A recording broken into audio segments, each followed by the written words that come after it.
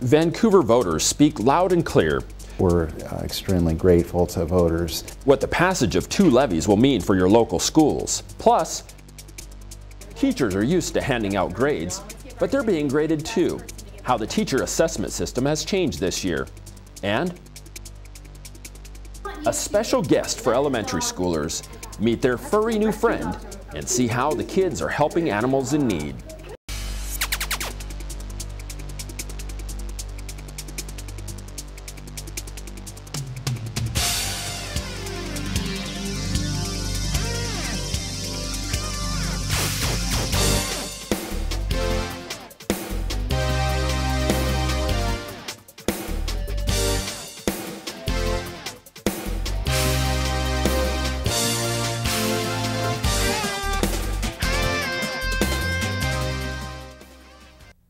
Vancouver voters say yes to public schools. Hello and welcome to In the Know. I'm Chad Young. In February, voters approved 2 levies that directly support Vancouver public schools. The first, for maintenance on operations, passed with nearly 65% of voters saying yes. It's a replacement levy for the expiring M&O. The second levy voters approved is for technology. It also had a wide margin of support, almost 62%. So now that voters have spoken, where will the money go? We take a closer look to find out. We're extremely grateful for that support. Voter approval of 2 levies for Vancouver public schools will put resources directly in the classroom. The maintenance and operations levy replaces the expiring M&O, which makes up about 19% of the district's budget.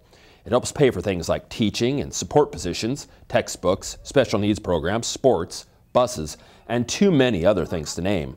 It's critically important for our budget and our operations of the district, and certainly our ability to prepare all of our students for post-secondary success.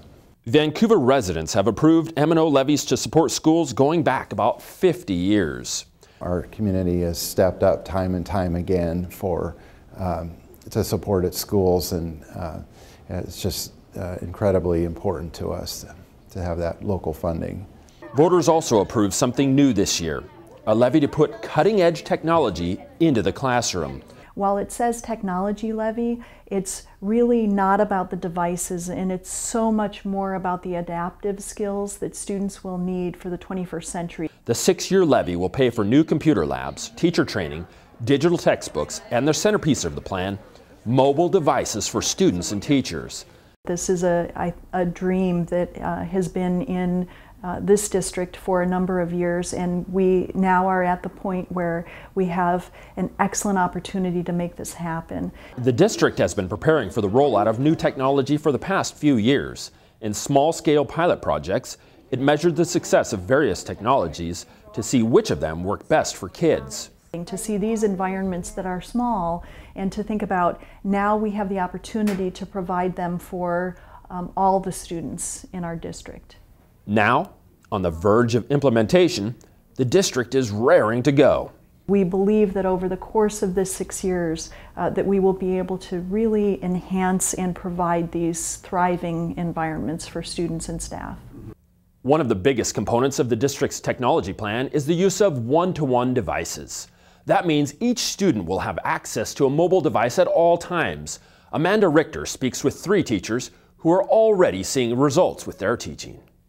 Monica Huey, Chelsea Hayes, and Katie McMullen are all part of a group that has been piloting iPads at the middle school level for more than a year. Not surprisingly, they had concerns when they started. I was really worried about the management of iPads. I was worried about students breaking them or something going wrong. But they soon found that teaching with mobile devices can have a number of benefits. Definitely, my students are more engaged in instruction when we use the iPads, and so I'm not having to necessarily come up with things just to engage them. I don't know if we continue to have just paper and pencil, if you would get that same level of intensity and hard work. They come to class, okay? Attendance goes up. They are just wonderful at following directions and will remind each other of the rules that we put into place before. Some teachers have also discovered that using the tablets makes their job easier. Yeah, you can come up with a brilliant idea on the fly and not have to worry about making all those copies and saving it for later, and a lot of times the moment has passed. You can kind of prepare for the lesson, have an idea where you want to go, but really let the students take you where they want to go. Now these 3 teachers are part of the training that is already underway at Alki Middle School. All 6th graders at Alki will soon be receiving brand new iPads. Alki is the largest pilot yet, and one that will help shape the eventual rollout of one-to-one environments across the district. We are going to share some logistics stuff.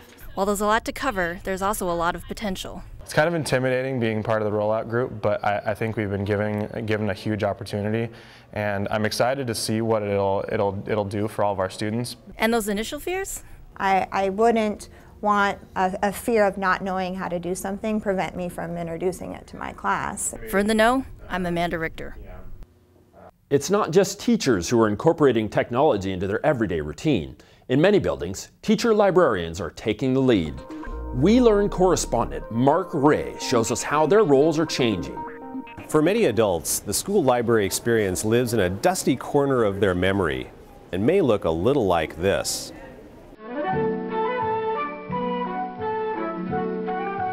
But with our lives and our schools becoming increasingly digital, teacher librarians have new opportunities to lead, teach, and support both students and teachers.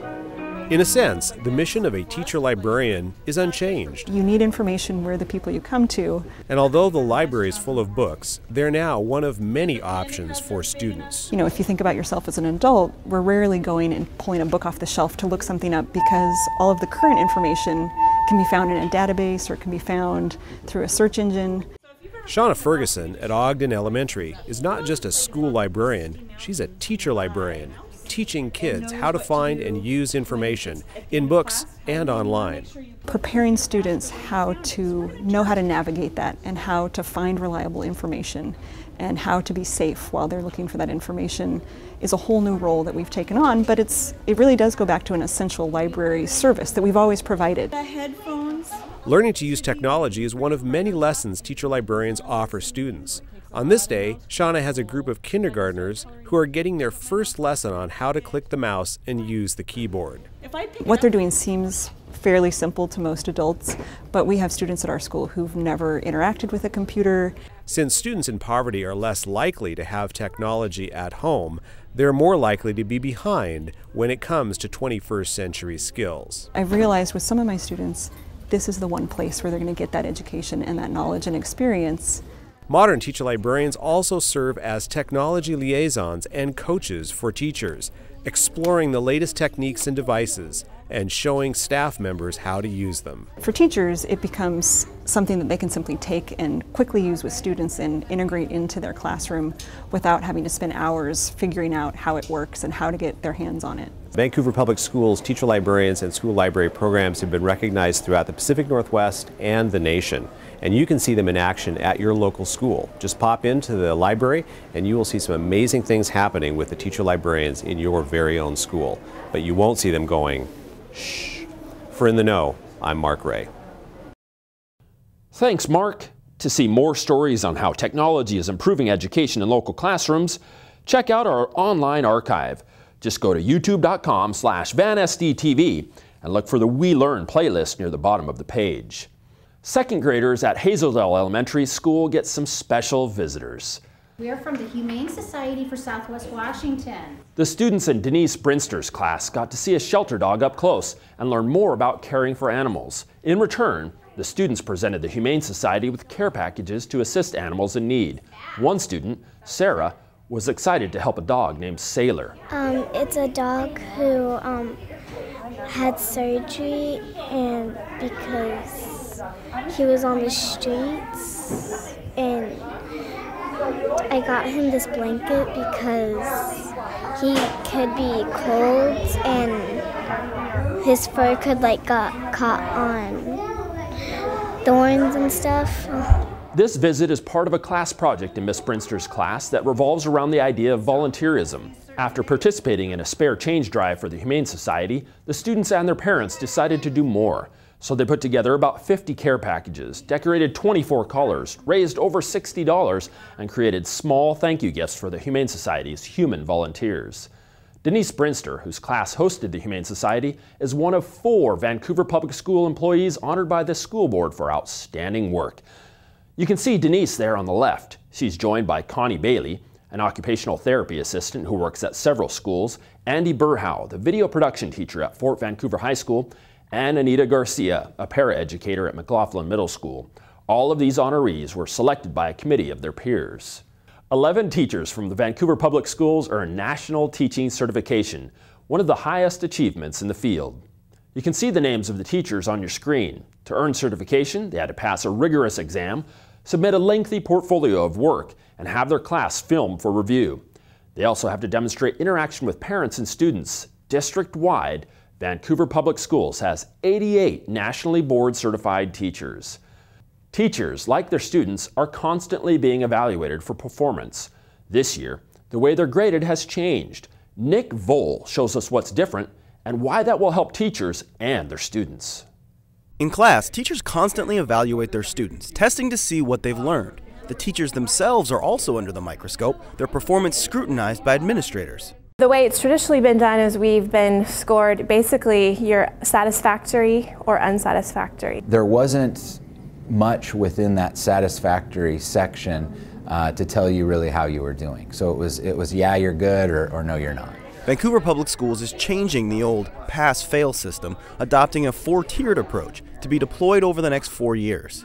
What I like about it is those 4 tiers give really specific feedback to me as a teacher. Ultimately, it's about improving instruction, which in turn improves student learning. So. The new system is based on the University of Washington's 5 dimensions of teaching and learning.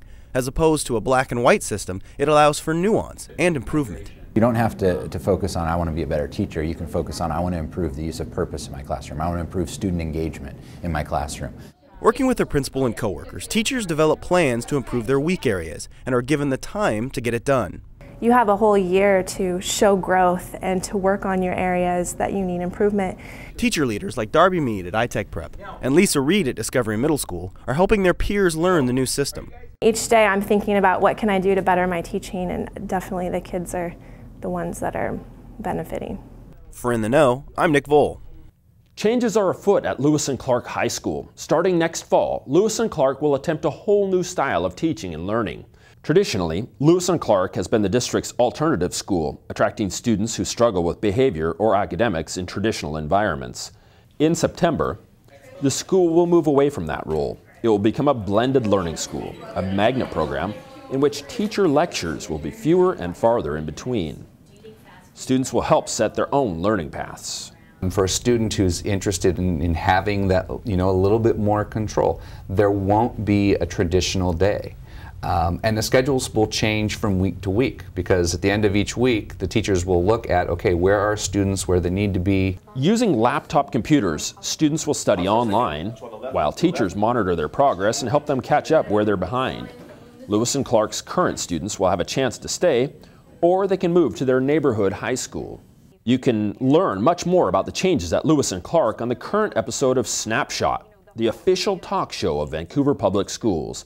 It airs several times a day on Comcast Channel 28 and is also available on the district YouTube page, youtube.com/VanSDTV.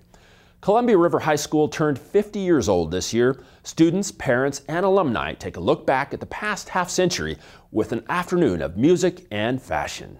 More than 200 people crammed into the Commons at Jefferson Middle School for a tea party and fashion show. On stage, students modeled clothing and pop music blasted from the different eras Columbia River has seen. I think it pulled a lot of the alumni in. They were excited to see their clothes. We were excited to see, it was just fun to see 50 years of high school fashion and how it had changed over the years. The students on stage overcame their nerves to put on a good show. At first I was nervous, but once we were on the stage, we were having a lot of fun, and I felt like it turned out a lot better than what a lot of us were expecting. The event was a fundraiser for the senior class's drug and alcohol-free graduation party. More than $6,000 were raised. Local businesses donated their services to help pull the event off. Thanks to the organizers of the show for providing us with photos and video. Students at Franklin Elementary School put on a show of their own to celebrate Chinese New Year. Franklin is home to a Mandarin immersion program, so the annual Chinese New Year celebration is a big deal. Parents and students pack the cafeteria to see the performance. Chinese immersion students start in kindergarten, where 90% of the instruction is in Mandarin. As the students age, more of their instruction is in English until they're at a 50-50 split. The program's goals include bilingualism, academic achievement, and cultural diversity. We're just about out of time, but before we go, I'm sorry to say that this will be my final episode of In the Know for a while. As you may know, I'm not just the host of the show, I'm also a teacher at Geyser Middle School, and I've been given an extraordinary opportunity. For the next year, I will be teaching at Okinawa Amicus International in Okinawa, Japan. This opportunity to live and work abroad was simply too good to pass up. Although I'll miss Vancouver and working on this show, I'm excited to take on the challenge of teaching in Japan. I want to thank you for welcoming me into your home, and I urge you to continue to support your local schools. Until we meet again, I'm Chad Young.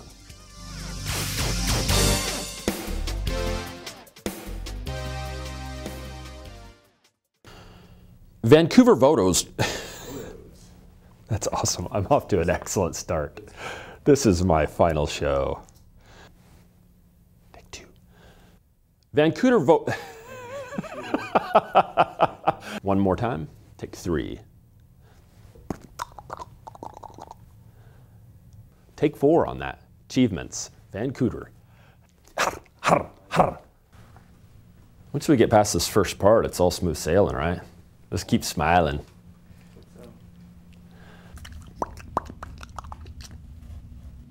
Thanks to an incredible gift from the Foundation for Vancouver Public Schools.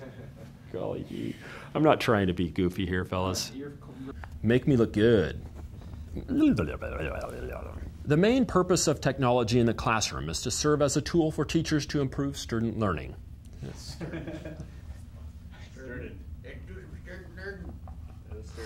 You guys are really supportive. I appreciate that. That's awesome. Don't worry, Chad. You'll do better next time. You'll do better next time. The main purpose. Okay, I got it. I'm back. You guys are killing me. Ian, you're such a good cheerleader. Sweet. So we're on cam to Osapio. Tell us who you think's...